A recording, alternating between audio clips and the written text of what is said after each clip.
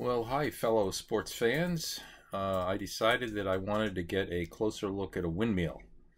So I took my drone out, I shot it up in the air, and there's this windmill. But that's not what I thought was most interesting. What I think is most interesting is the fact that you have a windmill right next to a golf course.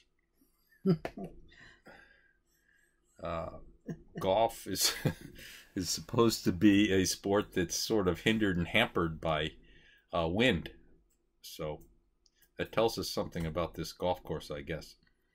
Anyway, I had an opportunity to play it today, but I decided not to because it was too windy. But the wind died down and I was able to fly the drone. So here we are. This is the golf course. It's called Wild Horses.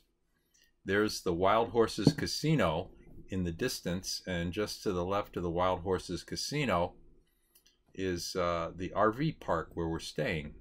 They have very inexpensive RV parks on the grounds of casinos. We even went to the casino. We didn't gamble, we just ate. Anyway, that's it. I'm checking out. I'm sick of narrating this, so if you want to watch the rest of it, have fun. If not, click the cancel button. That's Island 17th green right there, in case you're wondering.